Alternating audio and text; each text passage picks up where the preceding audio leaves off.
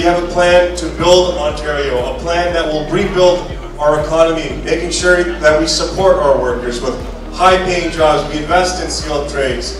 It means that we are focusing on building transit, $160 billion over the next 2 years, in building highways, in building transit systems across this province. We've made the most significant investments to the public infrastructure of public transit infrastructure in the history of this government. Over $30 billion in subways, billions of dollars in highways to make sure we create jobs and have economic prosperity for this province.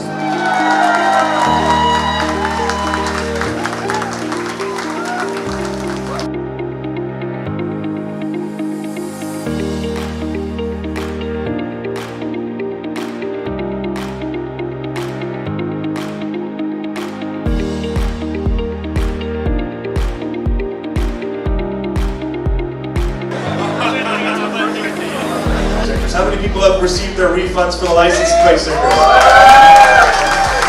That is your money. Our government believes in giving more money to you, putting more money in your pocket. And we're going to make sure we have a plan to stay open so that we keep the economy going.